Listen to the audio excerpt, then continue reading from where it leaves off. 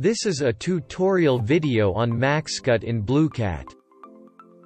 For a graph, a maximum cut is a cut whose size is at least the size of any other cut. We will be doing this tutorial on Google Colab. First, we need to install Blueqat in Google Colab. We can install Blueqat by a code, !pip install Blueqat. Do not forget to put ! in the beginning. Now let's try it on Google Colab. Type in the code that was shown earlier. Then click on Play button. Wait for the complete installment of Blueqat in Google Colab.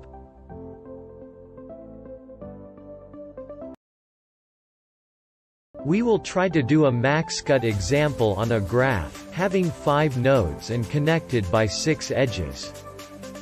Now to do it in Google Colab, we need to import a Python module called networkx and matplotlib.pyplot, which is a plotting library for Python programming language.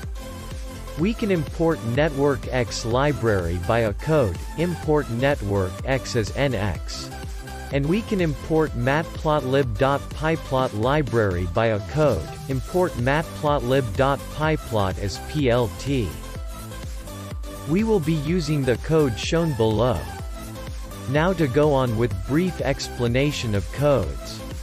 G equals nx.graph. Create an empty graph with no nodes and no edges. G.add nodes from 0, 1, 2, 3, 4. Draw a list of nodes in the graph. That is node 0, node 1, node 2, node 3, and node 4. G.add edges from. We'll draw edges from 0 to 1, 0 to 3, 1 to 2, 2 to 3, 2 to 4, and lastly 3 to 4. Nx.draw. It will draw a graph with a node and edges with respect to earlier code. And this graph will be the final outcome of the code. Now, let's try it on Google Colab. Type in the code that was shown earlier.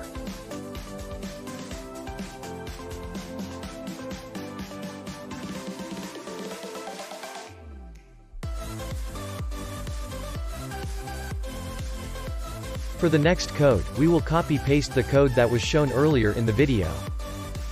Click on Play button and we will get the graph. The cost function of Maxcut is given below.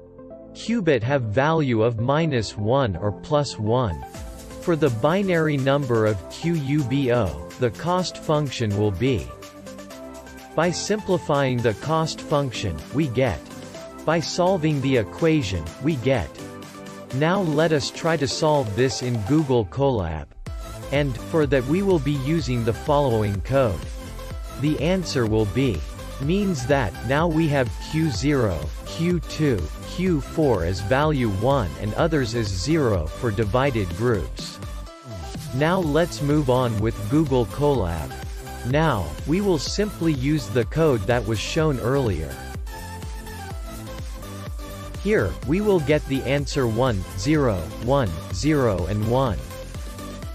Thank you for watching this video.